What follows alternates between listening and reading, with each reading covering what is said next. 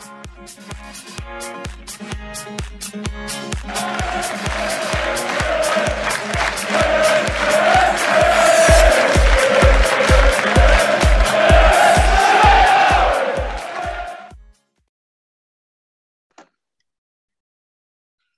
everybody. Welcome back to the Stacey West Preview Show. It's Friday night. We've got Cheltenham away tomorrow as I speak. We are joined of John from the Gloucestershire Live. John, how you doing, mate? I'm very well, thanks, Jake. Good to speak to you. How are you? Yeah, I'm good. Obviously not looking forward to the game tomorrow. I think a lot of Lincoln fans are sort of going into it dreading the performance and possibly the outcome. Just from a professional point of view, John, you might not have stopped to go into games, but I've just sort of been asking this to people this season. How has it been, to be back in grounds where there's supporters? Because obviously, you're a journalist. You'd have been in the press box last year for Cheltenham, a really good year for them. Winning the title, etc. How good is it to have that set of supporters back in at Whaddon Road? Yeah, it was a really strange season last season because, like you said, Cheltenham were doing really well, winning the league, Man City in the FA Cup, and nobody was there to see it. So it did feel a little bit hollow, even though they had a great season. So we were lucky enough as media to actually get to the games, but it wasn't the same without the fans. And this season's been to come back with fans in League One was a great way to welcome them back. So yeah, it's been infinitely better, and that's what football's all about. Last season just felt like it was just keeping it going until the fans could come back in, but this feels like real football again.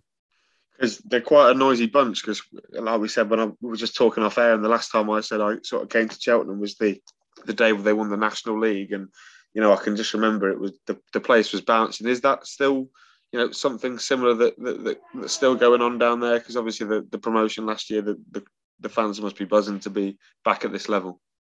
Yeah, I think there were just over 5,000 there that day, and the club was on a real high under Gary Johnson. Then got over 100 points in the National League. They've had a little bit of a struggle initially when they got back into the Football League, and I remember the last time Lincoln came was quite early on in Michael Duff's reign, and Lincoln were going well into the Cowleys and played Cheltenham off the park really 2-0, and Cheltenham have come a long way since then. So I think Duff has brought those sort of good times back, got everyone back together again, and the fans are right behind him. Obviously they didn't have a good result on Tuesday, which we'll chat about in a minute, but it's generally gone very well this season. To be 12th at this stage, is beyond most fans' wildest dreams, really. So Duff's the man who's got the club going again after that couple of seasons of struggle after they got back into the Football League. Just before we do touch on that game against Cambridge on Tuesday night, I just want to talk about Michael Duff, obviously one of the most respected managers in League One. Is there a worry that because of the job that he's doing at Cheltenham, similar to what we've seen Ryan Lowe sort of do over the last week, and we've Lincoln fans have experienced with the Cowley brothers, etc. Is there a slight chance that Michael Duff is courted by one of these Championship teams looking to take a gamble on a manager that's proved themselves at the lower levels? Definitely, yeah, definitely. I think he's starting to get mentioned for jobs. He's starting to, he was in the running when you look at the bookies odds for the Cardiff job, for the MK Dons job. I think most Cheltenham fans are now getting to the stage where they expect him to get an opportunity at a bigger club. And I think, although they'd love him to stay, I think realistically they'd realise they've got to enjoy it while it lasts. A bit like when Cowley was at Lincoln and the Cowleys were at Lincoln, and they were, everything was buzzing, 2 promotions, FA Cup runs. Everyone from the outside was intrigued to see where he was going to go, where his next move was going to be, but everyone expected it to come. And I think it's getting to that point with Duff now. If they'd have started the season badly, and struggled and been bottom of the league, maybe his stock would have gone down a little bit. But just by getting the promotion last season has definitely put him in thoughts of a lot of clubs. And I think now the way that Cheltenham started the season to be 12th, remember Cheltenham have never finished higher than 17th in League One. And even though there's a long way to go, they look fully capable of beating that. So I think he's firmly on course to manage at a higher level. And I just think that when he does go, he will go with everyone's best wishes, but enjoy it while he's at the club. And you work with Michael on quite a regular basis, obviously covering the games and stuff like that. What is it about him and his personality, and perhaps even the way that he's got Cheltenham playing football? What will be the key assets that he's got that will attract him to these bigger jobs? Temperament is very good. Doesn't get too up, doesn't get too down. He was very measured after the 5-0 defeat on Tuesday. He didn't sort of write off the whole team and say he's going to sack them all and bring in a load of new players. He's quite stable. I'd say his temperament is good. His man management's very good. But I think what I've seen that I really think he will go higher is his ability to spot a tactical detail in a game and change it very quickly. And quite regularly last season, Cheltenham would maybe not, everything wasn't going to plan. He would spot something during the first half or at half time, make a tactical tweak, and the game would turn on its head. So he's got that in his locker as well. He's obviously had a great career right the way from a lower level of non-league football all the way up to the Premier League. And I think that's also stood him in good stead. That I think he understands footballers at different levels. So he understands what League Two, League One players are all about. And I think he also understands what the higher level elite players are all about. And that's another thing that makes me think he can go on and manage higher. The fact that he's been up there himself as a player, but he had to fight and scrap his way up, in his career, and he got rejected a lot early on. And I think that's made him quite a sort of well-rounded character.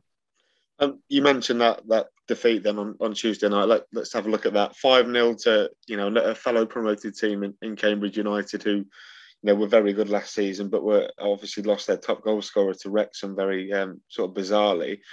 What sort of went wrong for Cheltenham really that night? Because you look at the scoreline as an outsider and you think Cambridge must have been completely dominant throughout. Was that the case?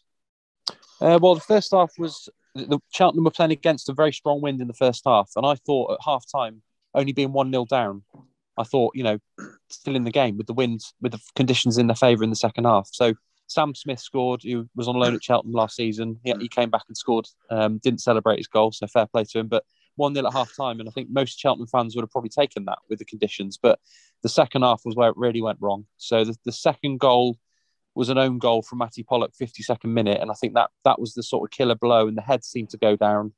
And then Joe Ironside scored a hat-trick, sort of quite a quick-fire hat-trick.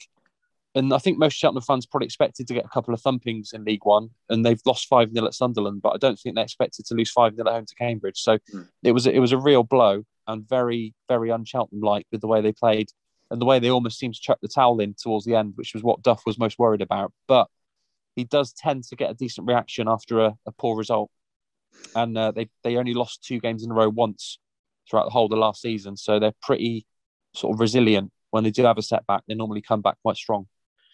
Yeah, I was sort of just going to ask you that in terms of how you think Michael Duff will react to such a heavy defeat. Obviously, we sort of spoke before we came on air as well that they decided to play a 3 at the back, looks like a 5 in midfield as well. Do you think Duff, given his tactical intelligence, do you think he might look to switch that round for tomorrow afternoon?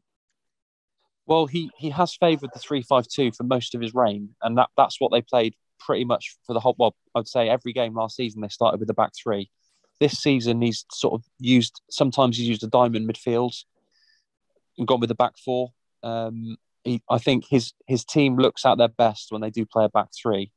The problem he's had is Ben Tozer, a bit like Paul Mullin, left a promoted team from League Two to League One to join Wrexham. So that was the club captain. Yeah. Then the other 2 defenders who were in that back 3 last season that were so solid, Will Boyle and Charlie Raglan, have both been injured long term. Raglan could be back. Well, he was on the bench and came on Tuesday, but he could be back for his first start on Saturday. So that would be a lift. But I think he'll be a back 3 again. I think he'll go back to 3-5-2. It's the formation that they know best.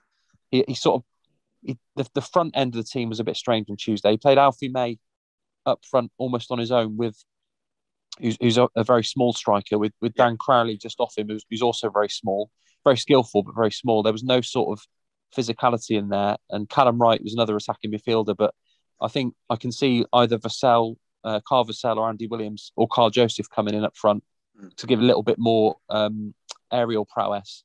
And May can obviously play off them because it didn't work on Tuesday. So I think it'll be 3-5-2. But I think one of those strikers I mentioned will come in up front alongside May. Now, obviously, given the roster of the 2 teams, there's a few names that both sets of supporters will sort of look back with quite fond memories. In terms of the Cheltenham fans, Josh Griffiths is a player that was on loan at Cheltenham last season. I think we've sort of seen in the short 5 months that we've seen of Josh how exceptionally a good goalkeeper that he is, with strong rumours linking that he might be sent back to West Brom sort of in the upcoming window. Can you just let us know about your memories about Josh Griffiths when he played in that title-winning side last year? Yeah, he was exactly as you said, exceptional. He made 50 appearances. I think he played in 44 of the 46 league games, only missing two due to international duty. And he was, considering he made his debut on his 19th birthday, he was outstanding. And I think one of the most impressive things was he got beaten by the longest ever goal from the Newport goalkeeper Tom King beat him from a goal kick. That was just before the Man City game. But he didn't let it affect him, and he came back, and that was the most impressive thing about him with his temperament. Again, didn't let the odd mistake affect him. Absolutely superb, and I know Cheltenham were really keen to bring him back this season, but he obviously chose to go to Lincoln, and Scott Flinders has done well since reclaiming his place in goal. But Flinders couldn't get in last season because of Griffiths' form, and that is a big tribute because Flinders is 35 and had a really good career at some good clubs. So he was excellent, and I think he'll get a very good welcome back on Saturday. Even though the fans very rarely saw him play, they will know what a contribution he made to Cheltenham's title win last season.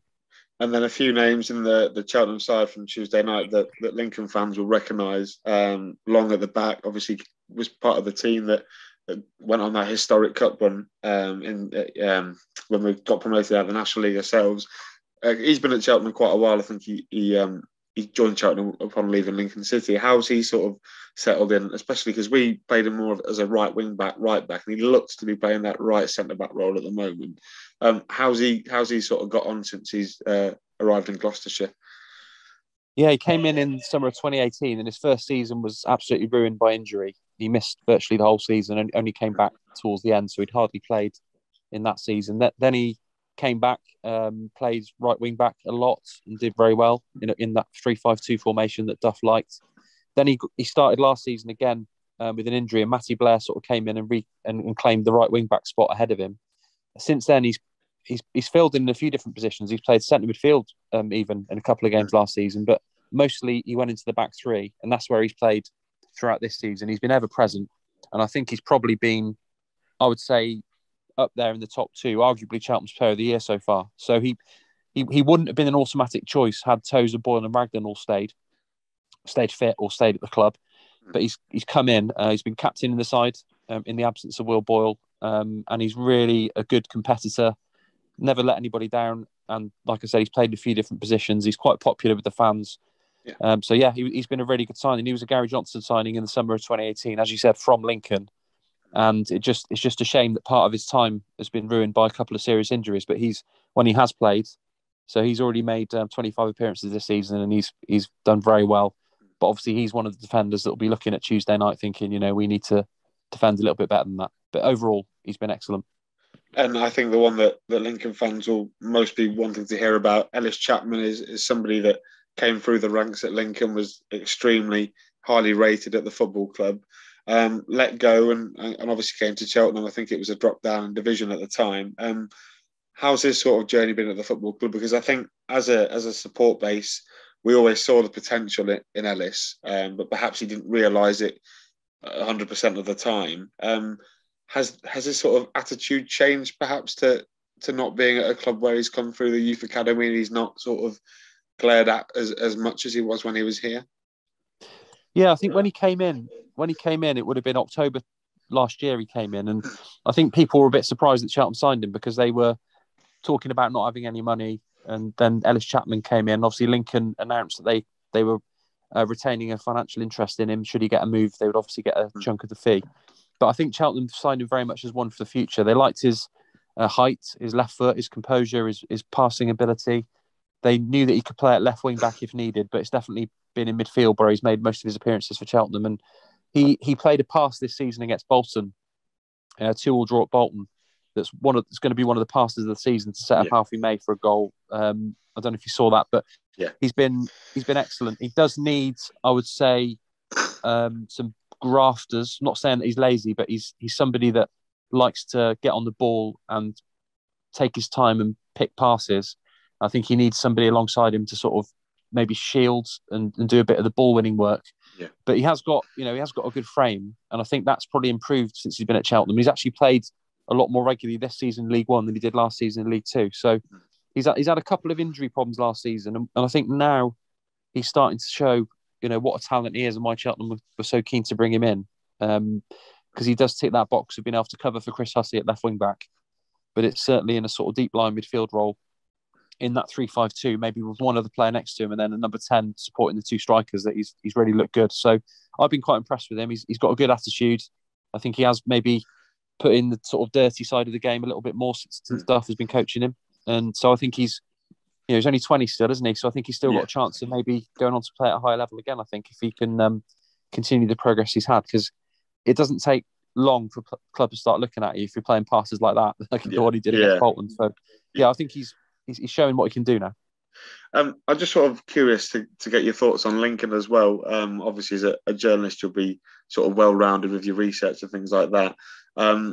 With Lincoln getting to the playoff final last year, and it seems to be a bit of a drop this year. I think we're sat in 18th currently in League One. I'm not sure how much you would have seen of us, maybe just a few highlights on Quest, but are you surprised to see Lincoln so far down in the table, given, Michael Appleton's stature and credibility in the game and all that sort of stuff, the playoff final last year? But then I suppose you look at the outgoings that the club had over the summer and, it's difficult to replace that much quality, isn't it? Yeah, I have been surprised, and I've seen a lot of predictions of tables and things like that in League One, and pretty much everyone I saw, and it certainly would have applied to my predictions, would have had Lincoln right up there again after last season, and most people would have had Cheltenham right down, unsurprisingly, really, right down at the bottom with the likes of Morecambe and maybe Cambridge. But I think I have been surprised. I was particularly surprised with the result on Tuesday. I know there was a red card. And 2 quick penalties, and I think Michael Duff did feel, having watched the game, that one of them was very harsh. Yes. So maybe it wasn't a fair reflection of the way the game went. But it looks like Lincoln are having their rough patch at the moment. Yeah. Cheltenham had one before the first international break where they got thumped 5-0 at Sunderland and took a couple of beatings by Wigan and Rotherham as well. But they've definitely improved since then. I'm sure Lincoln will not be down there come the end of the season. I think I know how highly Michael Duff rates Michael Appleton, and I certainly think he's a very good, capable manager. You know what he achieved last season, and it's not easy, is it, to carry on from the likes of the Carolys when with the job they did. So I think he's done well to sort of continue that last season with the playoff appearance and get to the final. And I still think the club's in a good place, isn't it? You'll know a lot more than me, but I know crowds have massively grown since the Carolys sort of took over in the National League. And I've been surprised, but I don't think they'll be down there. Obviously, I haven't seen them play for a full 90 minutes live this season, but I've kept an eye on it, particularly because of Josh Griffiths. Yeah.